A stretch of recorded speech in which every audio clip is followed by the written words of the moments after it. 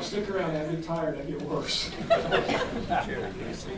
I'm just scraping by. My wife put in years of grueling work to become a doctor, and now she's making peanuts, working horrendous hours under miserable conditions for some 1% wannabe. When she is squeezed, I'm squeezed.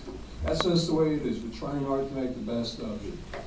If the income tax is repealed, I'm concerned the resulting property tax increase will put me out of my house and on the street.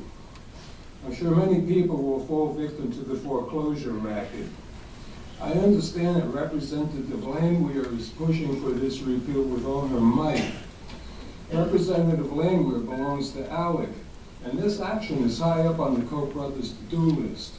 What does ALEC do? They have an army of people writing custom legislation to the specifications of corporations and the rich.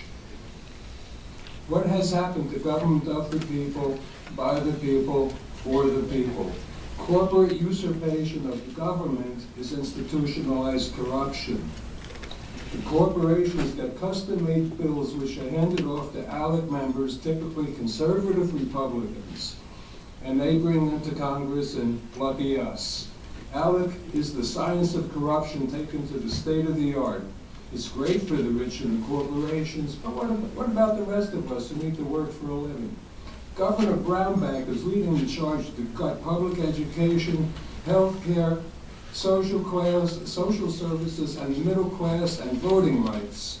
This is leading to a dark future for working class families and will be very hard on the kids of these families. Representative Landwehr's anti-abortion stand is well known and documented. Why do you folks seem to lose interest in people when they're born? The current regime is stealing their futures for corporate advantage. Perhaps the dignity and sanctity of life does not apply to those outside the womb. As an ALEC member, you look like a corporate tool. I challenge you to prove me wrong, Representative Landwehr. The people who live and work in your district need you to have their backs. Please take care of your constituents and prove me wrong. Recall Brownback, support your Republican moderates, occupy Wichita.